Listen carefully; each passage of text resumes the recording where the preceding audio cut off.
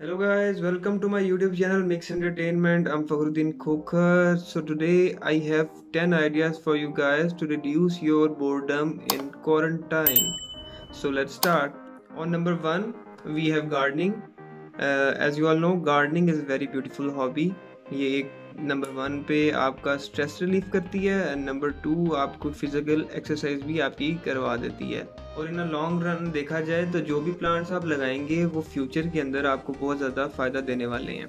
ज़रूरी नहीं है कि आपके घर के अंदर अगर लॉन है तभी आपने गार्डनिंग करनी है। अगर आपके घर में लॉन नहीं है, टेरेस है, छत है, आप उसके ऊपर पॉट्स रख लें।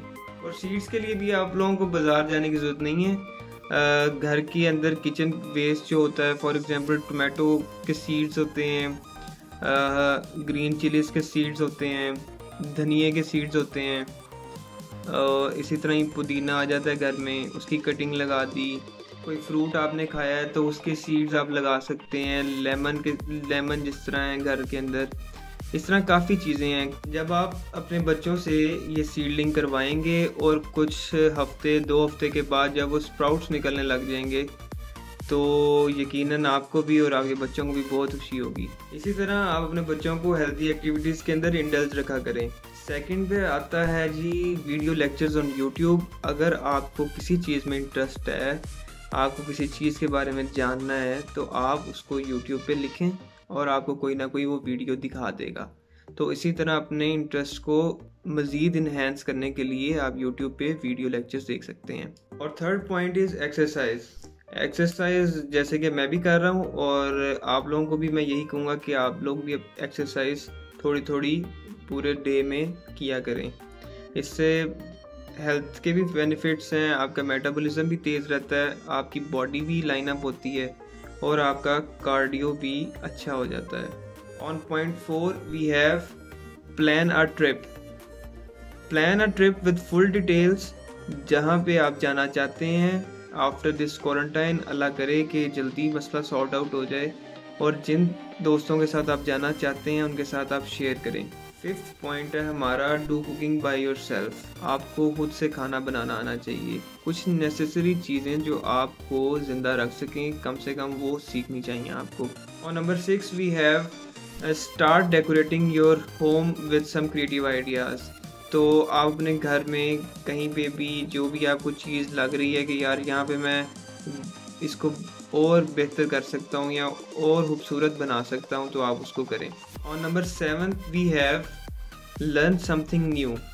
फॉर एग्जांपल एन इंस्ट्रूमेंट और अ मशीन। अगर किसी को कोई इंस्ट्रूमेंट सीखना है, फॉर एग्जांपल कोई म्यूज़िक इंस्ट्रूमेंट का उसको शौक है, गिटार का, तो आप वो सीखना स्टार्ट कर दें।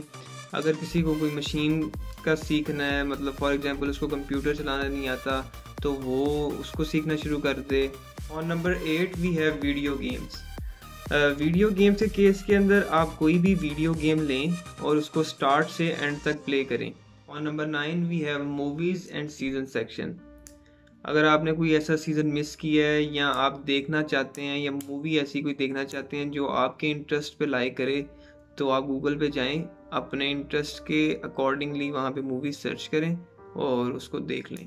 और number 10 I have very important point for you guys which is spend your time with your family. Spend most of the time with your family, क्योंकि आप लोग घर हैं अब और ज़्यादा से ज़्यादा वक्त जो है अपने घर वालों के साथ स्पेंड करें। So thank you so much guys. I hope कि कोई ना कोई आइडिया आप लोगों को क्लिक किया होगा। तो लेट्स स्टार्ट और pushup challenge.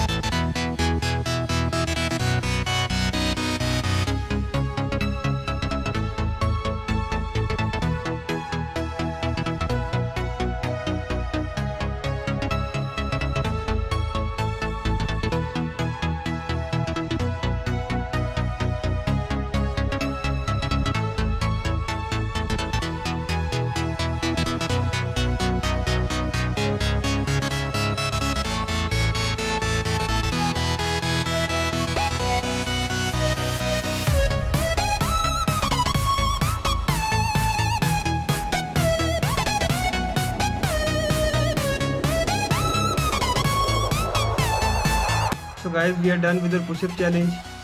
Please do thumbs up if you like my video and my content.